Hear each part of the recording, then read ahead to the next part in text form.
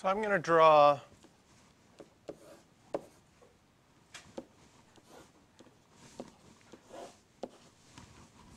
four graphs here.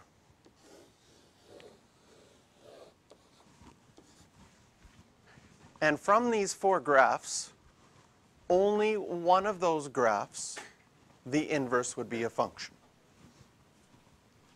So how can we tell, just by looking at these four graphs, that the only one of these four graphs whose inverse, if I flip it over the line y equals x, if I switch the x and the y values, how come is it only this one where the inverse will be a function?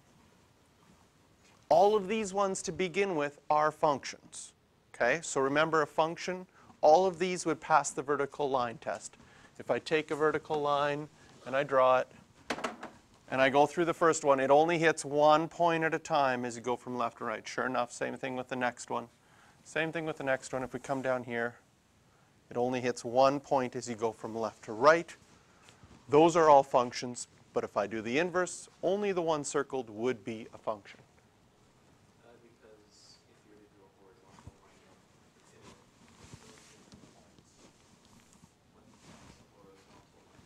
Okay, so if we're doing a horizontal line test on, whoa, there's another line. Okay. If we did a horizontal line test on this one, do you see this one hits 2 points? This one hits 3 points. This one, however, if I slide it all the way up, only hits 1. Whereas this one, there's places where it hits like 5 of them. And what happens when you do a flip over the line y equals x?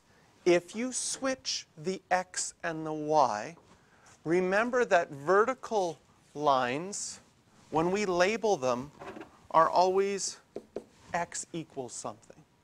And horizontal lines, when we label them, are always y equals something. And if you switch the x's and y's, horizontal lines will become vertical lines, and vertical lines will become horizontal lines.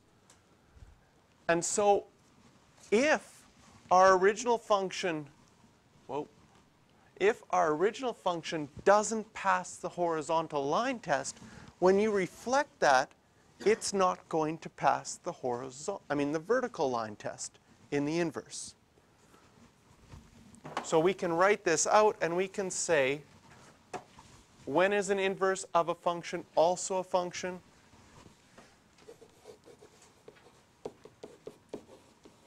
When it passes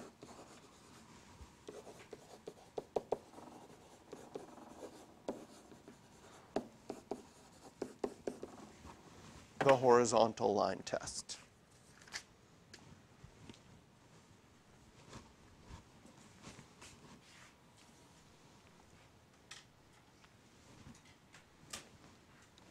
So let's go to example 3. Example 3, looking right now, we can tell that our graph doesn't pass the horizontal line test. If we did the inverse of x minus 1 squared plus 3, it would be a parabola that's turned on its side, and it would not pass the vertical line test and would not be a function. So what we do in math is sometimes we take our original graph and say, how can I restrict the domain? How can I only take part of this graph so that when I do the inverse, it becomes a function? So for example, can you see that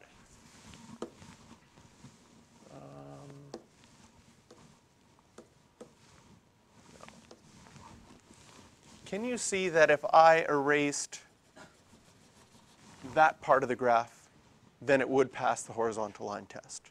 Or if I decided to erase that part of the graph, it would pass the horizontal line test?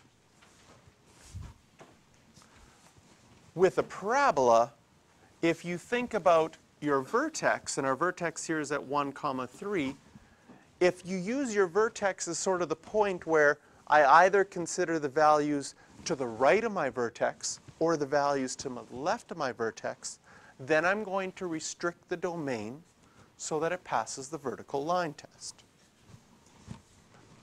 So we've determined two ways. I'm going to write one here and two here. One of them is we take the x values when they're bigger than or equal to 1. Another way is when we take the x values less than 1. Now, it doesn't matter where you include the equal sign, but I don't like to overlap them. So if I said x is bigger than or equal to 1 on one, then on the other one I just said what's left is when x is less than 1.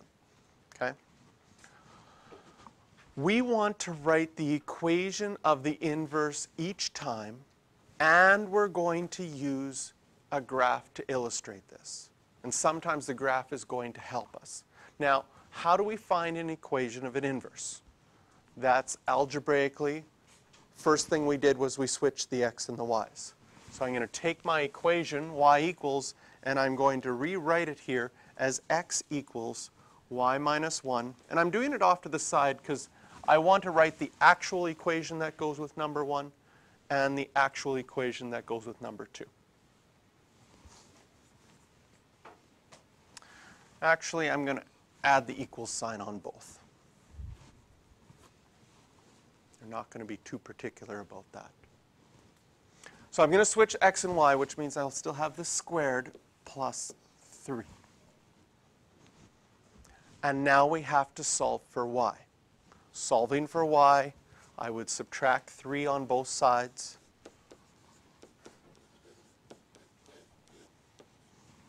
Square root both sides, and don't forget the plus or minus.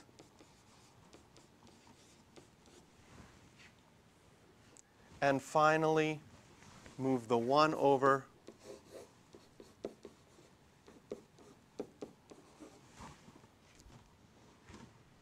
And at this point, you might want to write two separate equations. So I'm going to branch off here and branch off here. I'll write one equation, y equals, with the plus sign. So that'll be x minus 3 plus 1. And the other equation with the minus sign, so it'll be negative x minus 3 plus 1.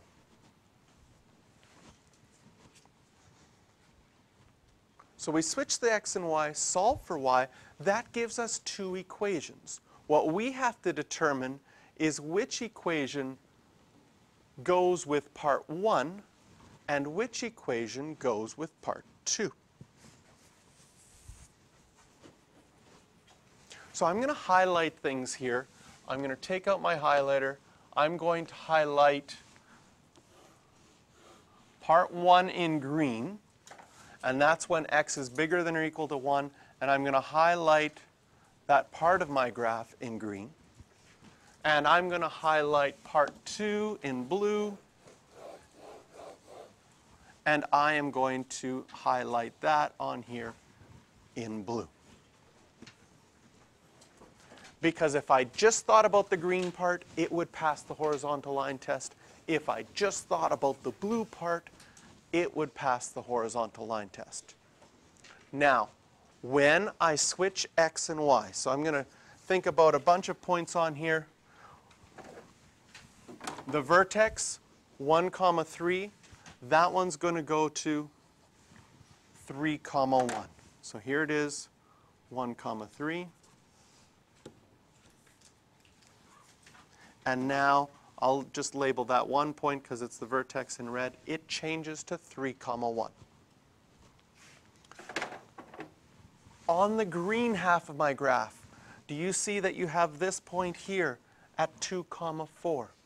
So we would have a point at 4, 2. We have this point here at 3, 7. So we would have this point here at 7, 3. So I'm going to label this part in green because it matches up with the green part of my graph. And in blue, we have the point 0, 4, so that would be 4, 0. We have the point -1, 7, so I would have 7, -1. And my blue part, which I labeled in blue, is on the bottom. So now we have to determine which graph, which equation, which we solved for down here, which of these equations goes with which. A couple of ways that you can do that. Okay? The first way, you can use your transformations. Can you see that your green graph is your square root graph that's been moved 3 to the right and 1 up with no reflections? So when we look at our equations, which one has no reflections? The first one that's listed.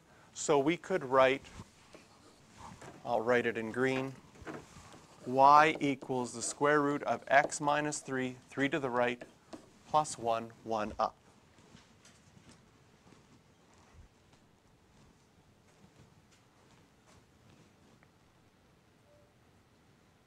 For the second one then, can you see that the blue graph has been flipped over the x-axis, has had a vertical reflection? And so in order to have a vertical reflection, it needs a negative outside of the function.